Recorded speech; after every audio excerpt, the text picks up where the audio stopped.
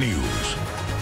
Right now, police in Manhattan are looking for a girl who screamed and cursed at a family and then attacked a mother of three on the subway. It's going to cost you more to get in and around New York City, the toll hike that is now in effect.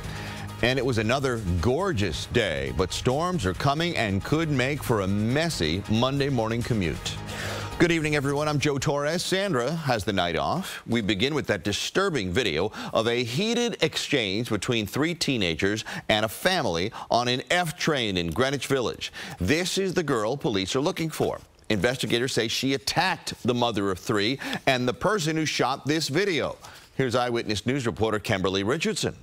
My flight or fight was not flight. But Sue Young, there in the gray T-shirt and glasses, tells me she doesn't regret what she did on board an F train. I want to be able to say, don't do this. Thursday evening, Sue, her husband, and 11-year-old twin girls were on a southbound train at the West 4th Street station. Cell phone video shows the family, who was visiting from Reno, sitting there on the left with a group of teens directly across. Sue tells me the trio started laughing and pointing at them.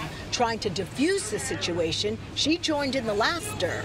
Their demeanors completely changed, and that's when the F-bombs and, threats as in like shut up.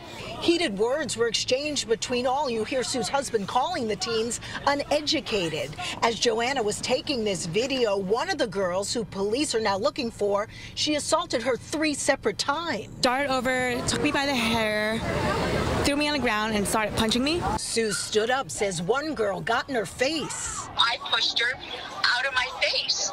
That's when the girl that had attacked Joanna started attacking me.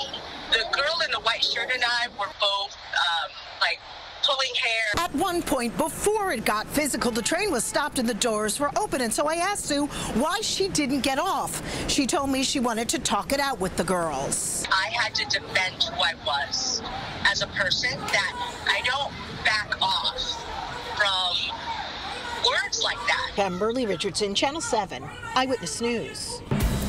A commuter alert this evening, and it is not the news.